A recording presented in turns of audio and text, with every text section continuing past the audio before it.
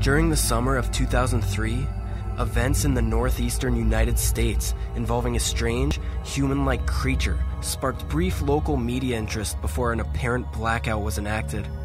Little or no information was left intact, and most online and written accounts of the creature were mysteriously destroyed. Primarily focused in rural New York State, self-proclaimed witnesses told stories of their encounters with a creature of unknown origin. Emotions ranged from extremely traumatic levels of fright and discomfort to an almost childlike sense of playfulness and curiosity. While their published versions are no longer on record, the memories remain powerful. Several of the involved parties began looking for the answers that year. In early 2006, the collaboration had accumulated nearly 24 documents dating between the 12th century and present day, spanning 4 continents. In almost all cases, the stories were identical. I've been in contact with a member of this group and was able to get some excerpts from their upcoming book, The Rake, A Suicide Note, 1964. As I prepare to take my life, I feel it is necessary to assuage any guilt or pain I've introduced through this act.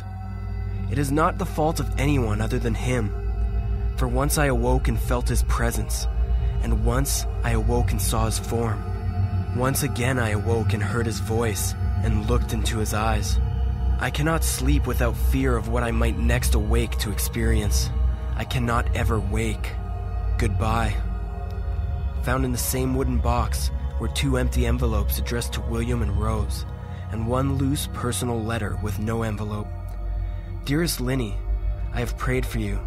He spoke your name. A journal entry, translated from Spanish, 1880. I have experienced the greatest terror. I have experienced the greatest terror. I have experienced the greatest terror. I see his eyes when I close mine. They are hollow, black. They saw me and pierced me. His wet hand. I will not sleep. His voice. A Mariner's Log, 1691. He came to me in my sleep. From the foot of my bed, I felt a sensation. He took everything. We must return to England. We shall not return here again, at the request of the Rake. From a witness, 2006. 3 years ago, I had just returned from a trip in Niagara Falls with my family for the 4th of July. We were all very exhausted after a long day of driving, so my husband and I put the kids right to bed and called it a night. At about 4 a.m., I woke up thinking my husband had gotten up to use the restroom. I used the moment to steal back the sheets, only to wake him in the process. I apologized and I told him I thought he'd gotten out of bed. When he turned to face me, he gasped and pulled his feet up from the end of the bed so quickly, his knee almost knocked me out of the bed. He then grabbed me and said nothing. After adjusting to the dark for half a second, I was able to see what caused the strange reaction. At the foot of the bed, sitting and facing away from us, there was what appeared to be a naked man or a large hairless dog of some sort. Its body position was disturbing and unnatural, as if it had been hit by a car or something. For some reason, I was not instantly frightened by it, but more concerned as to its condition. At this point, I was somewhat under the assumption that we were supposed to help him. My husband was peering over his arm and knee, tucked into the fetal position, occasionally glancing at me before returning to the creature.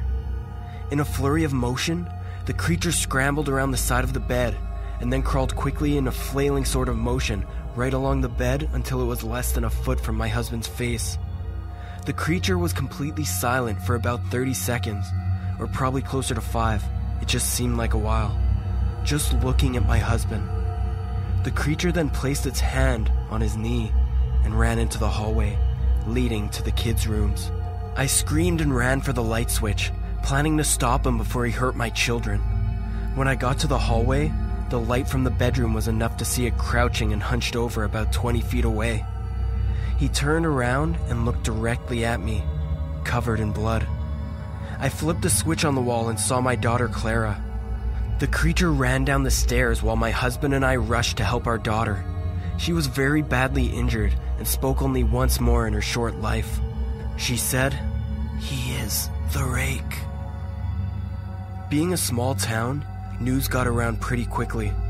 The police were helpful at first, and the local newspaper took a lot of interest as well. However, the story was never published, and the local television news never followed up either. For several months, my son Justin and I just stayed in a hotel near my parents' house. After we decided to return home, I began looking for answers myself. I eventually located a man in the next town over who had a similar story. We got in contact and began talking about our experiences. He knew of 2 other people in New York who had seen the creature we now referred to as the Rake. It took the 4 of us about 2 solid years of hunting on the internet and writing letters to come up with a small collection of what we believe to be accounts of the Rake. None of them gave any details, history, or follow-up. One journal had an entry involving the creature in its first 3 pages and never mentioned it again.